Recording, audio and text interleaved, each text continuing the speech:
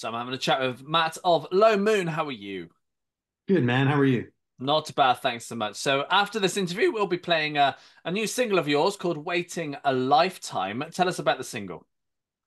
Yeah, I mean, it's a song that kind of started with a riff. Sam kind of came over to my house with this riff, piano riff, and really it was just born out of a jam at my house.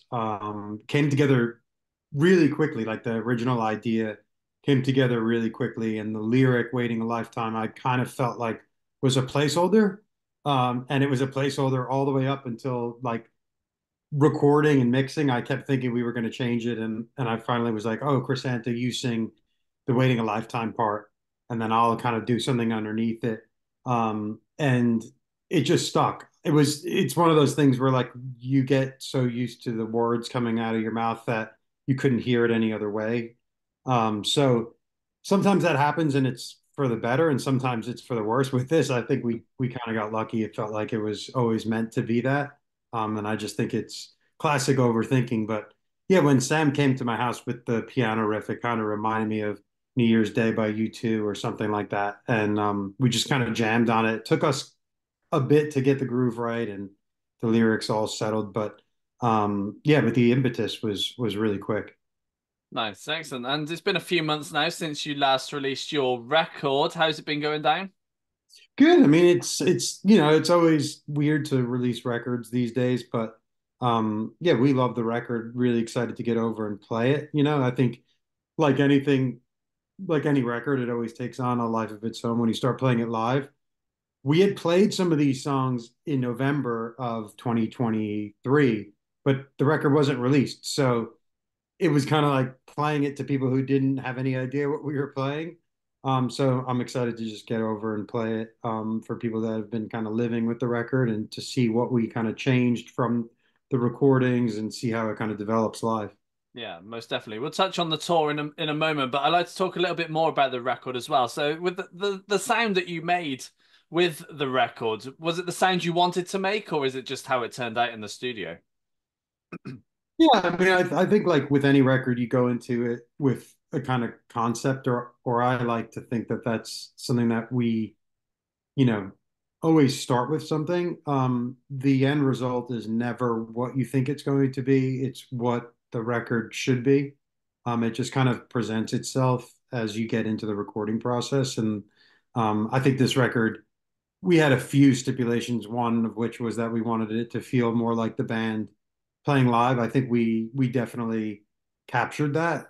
Mike Davis, who's our engineer and co-producer, really kind of made a recording environment that allowed that to happen. And yeah, but like anything, you go into it thinking it's one thing, and what comes out is just what's supposed to be. So I could say that that's definitely the case for this album for sure. Nice, yeah, great stuff. And you are heading out on tour end of October into November across Europe and here in the UK as well. I bet you can't wait to be over here doing some shows. Can't wait. Definitely our biggest shows we've done there yet. So that's really exciting for us. Yeah, can't wait. Yeah, how's your set list looking for it at the moment? Yeah, I think we've got like it's funny now with three albums, I look at the records that, we've been kind of that have become like staples, and there's definitely some songs on the new record that are so much better live. Like Evidence, for example, we kind of found a new zone for that ending part, and it's like can't imagine that ever not being in a set. So there's certain songs like Loveless and Evidence, I think, and but then the rest is up for grabs. I mean, we rehearsed a bunch of songs um, across all three albums, some of which we still play, and I'm like, it's just not very good live yet. So but we'll see. Yeah, there's some songs like When the Kids Are Gone that I know we rehearsed that I'm really excited to try from the new record. Um, and there's some that we probably can't pull off yet. Yeah. So we'll just have to see how it goes. Every night, I'm sure will be a little bit different for sure. Do you think is there a track of yours that you want to get into a set that might be a bit of a curveball that people might not expect that you kind of want to get in there at some point? Honest on the new record would be great. I mean, I kind of feel like that's an encore song, come back, bring the mood down, to bring it up one more time. But we haven't even rehearsed that. I think it's more so like I just have to get used to playing and singing it because it was just one take and can't even remember exactly what I did. But the last couple of days I've spent kind of relearning it. So Nice. that's one. I mean, there's Digging Up the Dead from the second record. I always liked playing that one live, so maybe that one will make its way in. And then Mary in the Woods on the new record. We really want to try that. I just think we need one more hand to pull it off. So I don't know if it'll make an appearance yet. Yeah, cool. And you'll be finishing off this year across the States doing some shows, but that goes into next year as well. How is 2025 looking for you? Right now, we're just gonna do those shows in January and then hopefully make a new record. I think that's the plan to definitely make a new record. I mean, we started working on it already, and we'll just see how it progresses from there. But Yeah, yeah, I think 25 want to make a new record for sure. nice. Sounds good to me. Do you know what direction you're wanting to take it? Not yet, not yet. I mean, we'll see, we'll see. Yeah, absolutely. I'd like to talk about the writing side as well. So for you, how do tracks normally start off? It's kind of depends. Like, I think there's usually some kind of, like for Water, there was that riff that I had, and I just started kind of jamming over top of it, singing nonsense for a long time. Band jumped in.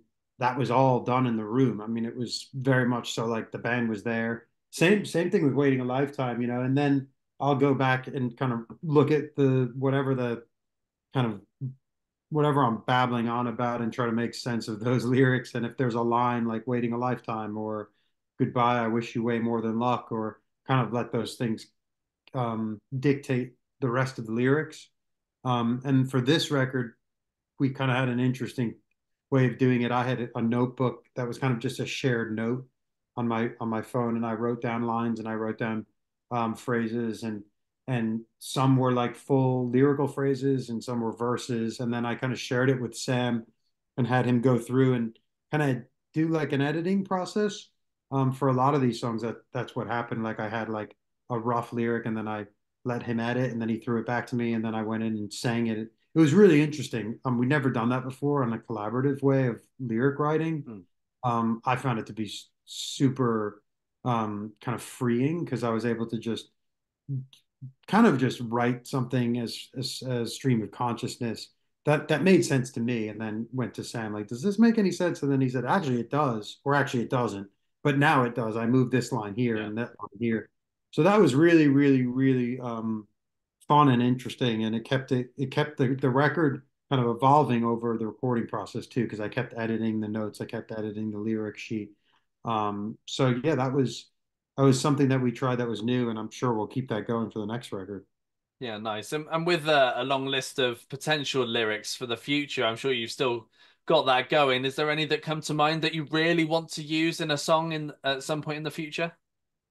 Um, I no, I mean, I think it's just like I just keep going back there and mining it and seeing what happens. Also, a lot of it is how it sounds, the phonetics of it all, Mm, like the way it actually reads next to a lyric or a melody.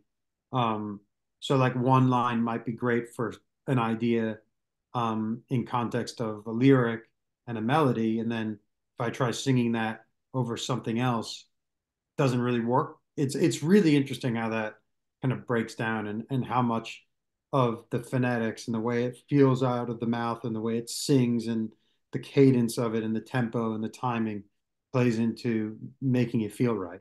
yeah, absolutely. So it's hard to kind of like recycle, Mm, but there are always moments when I look at lyrics and I'm like, oh, it's a great lyric. I just have to use that line. Nothing comes to mind right this second. I mean, actually, there is a lyric called "Belief Killing Street" that we always thought was a good lyric, and then we found a way to make. We actually finished a song called "Belief Killing Street" just recently, which will probably be on a new album or something. But that was a great line that we always wanted to use, and we found a way to use it. So yeah, I guess there is. I didn't even think about that. yeah. Nice. Awesome. Matt, it's been a pleasure having a chat with you. Thank you, man. Thanks for doing it. Appreciate it.